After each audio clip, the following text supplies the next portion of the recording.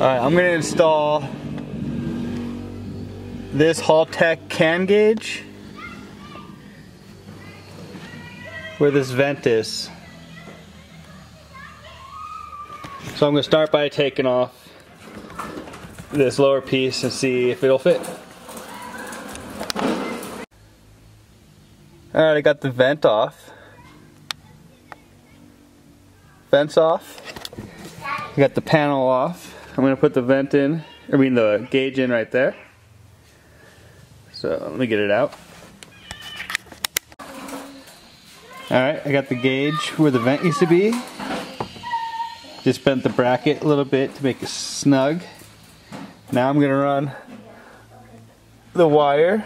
It just plugs right into the Haltech ECU. So I'm going to run the wire behind this, up here, and then through there, and plug it in.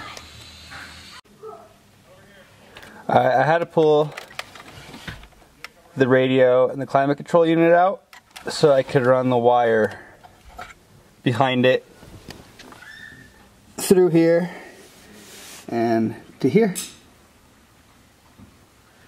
So now I'm just gonna make this gauge fit better right here. Daddy, who are you talking to? I'm making a video, baby. I like your helmet. Thank you. You're so pretty. Thanks.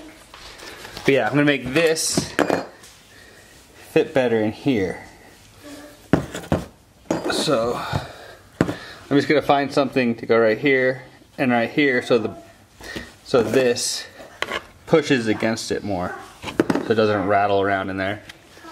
And then hoping that I'm not gonna have to trim any of the duct. I'm hoping it fits. So, alright, keep you updated. Okay, I got the gauge in where the vent used to be. Let's see,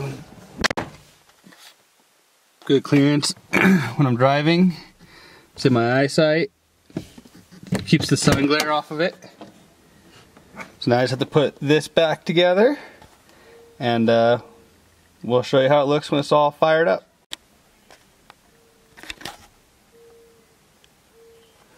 Alright, got that back up.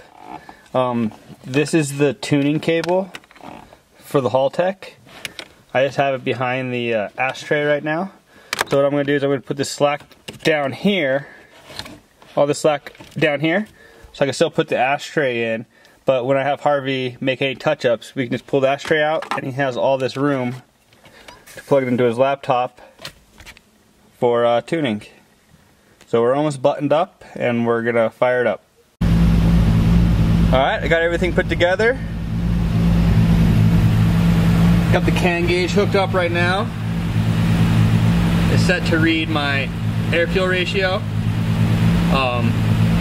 The tuner had to set it a little rich at idle because I have a sticking injector.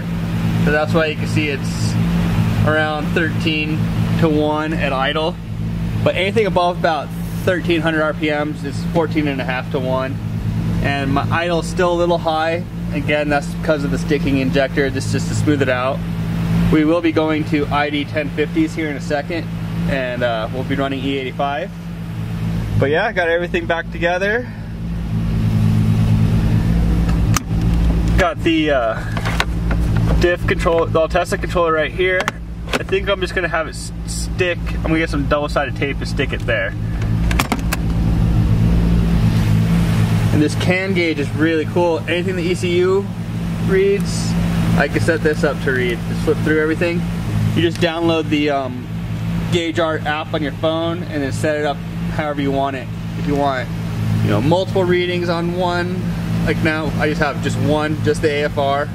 But I'm gonna have, my AFR, boost, all the temperatures. I can set it up however I want it. With the gauge, or with the door closed, the gauge has nice clearance, right in my vision, no sun glare. I like it. If you guys have an aftermarket ECU, you should look into This gauge, it was 350 bucks, and it plugs right into the Haltech. Alright, got the gauge in, skyline's running good. The weather's getting nice, so we're almost ready for the summer. Just gotta get to the ID 1050s in, get the E85 running, be ready to go.